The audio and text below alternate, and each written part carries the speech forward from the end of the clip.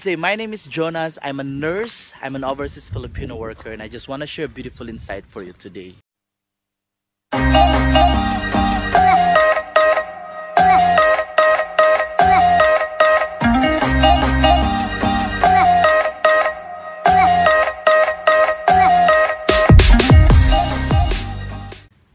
Dollars, reals, pounds, dinar, dirhams. These are exchange rates that ring a bell to any overseas Filipino workers. OFW remittances have affected how we approach our lives. Most overseas Filipino workers are sensitive about the exchange rate or currencies in the countries where they are working.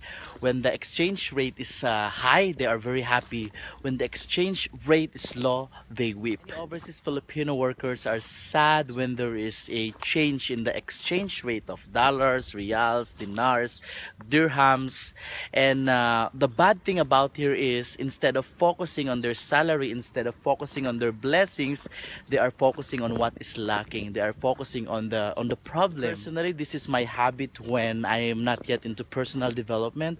I always check the exchange rate, and when it's very low, I am very sad. Point is when I met my mentors who taught me powerful principles, and there are two things how to approach. The first thing is to work on the things that we can control.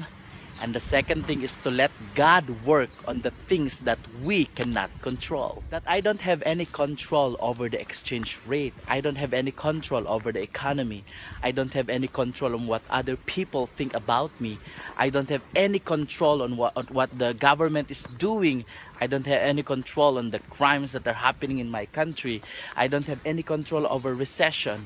But I have control over the things that I will think and the things that I will do in my life. And then today, I no longer worry whether the exchange rate is high or low, because whether it's high or low, I still need to send remittances.